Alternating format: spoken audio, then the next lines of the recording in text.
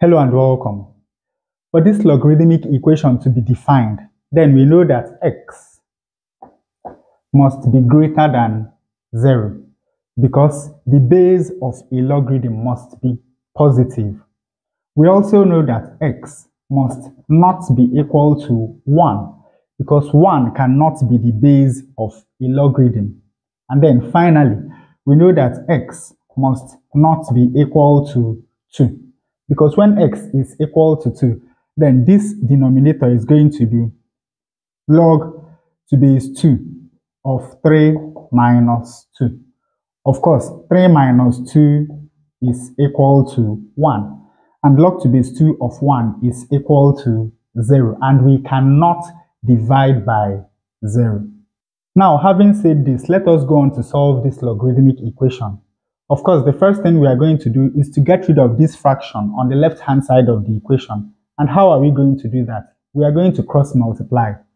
So we have 1 over 1. When we cross multiply, we have that log to base x of 3 minus x is equal to log to base x squared of 8 minus 3x minus x squared.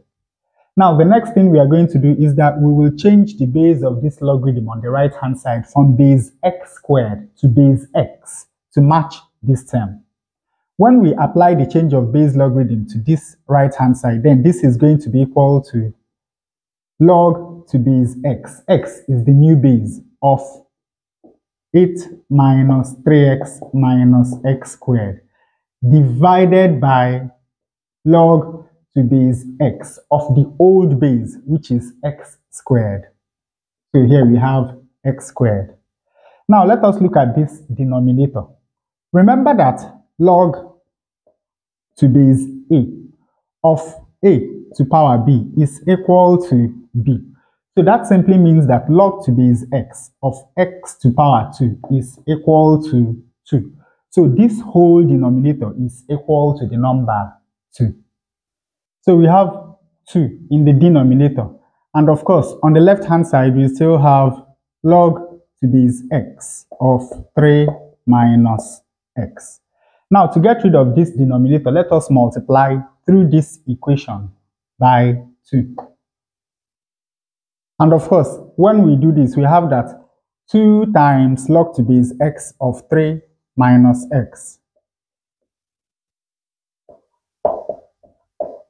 is equal to, of course, this is going to take care of that, leaving us with log to base x of 8 minus 3x minus x squared.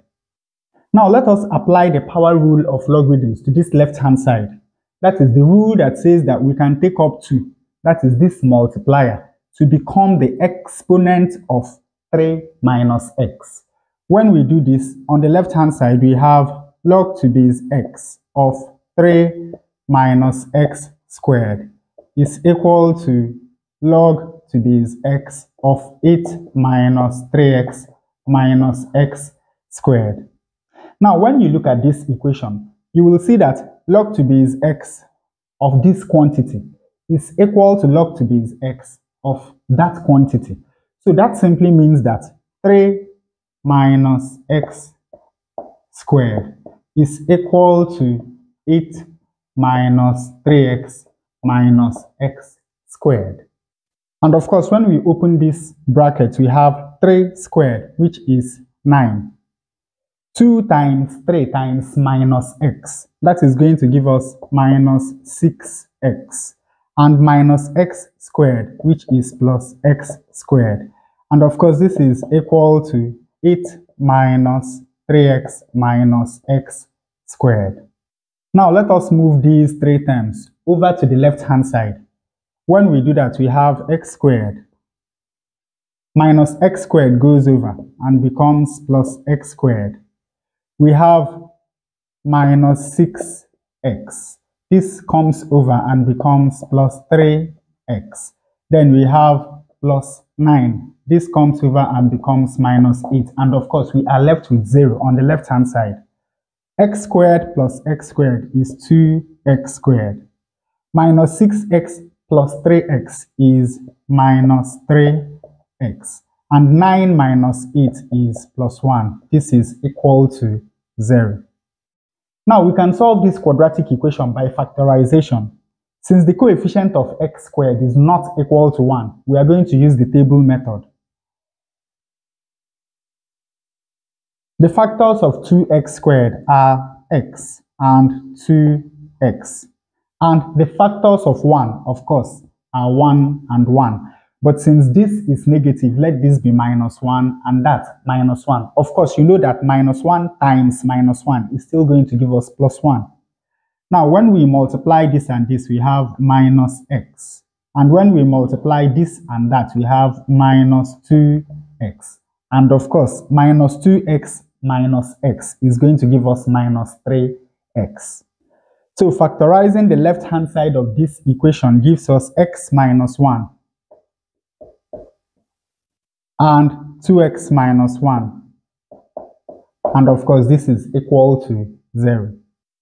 And of course, from this equation, we have that either x minus 1 is equal to 0, from where x is equal to 1, or 2x minus 1 is equal to 0, from where 2x is equal to 1 and x is equal to 1 over 2. So we have two values of x. We have that x is either equal to 1 or equal to half. But from these constraints, you see that x cannot be equal to 1.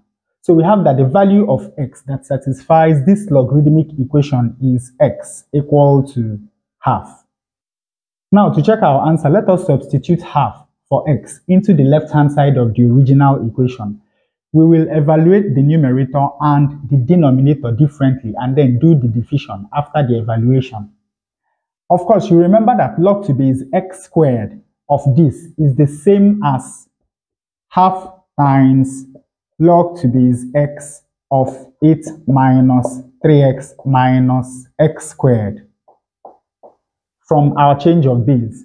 So when we substitute half for x here, we have half times log to base half of 8 minus 3 times half minus half squared.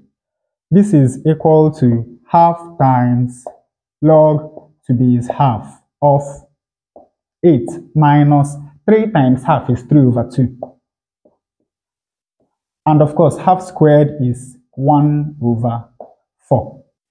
This is equal to half times log to base half of, now 8 is the same as 32 over 4.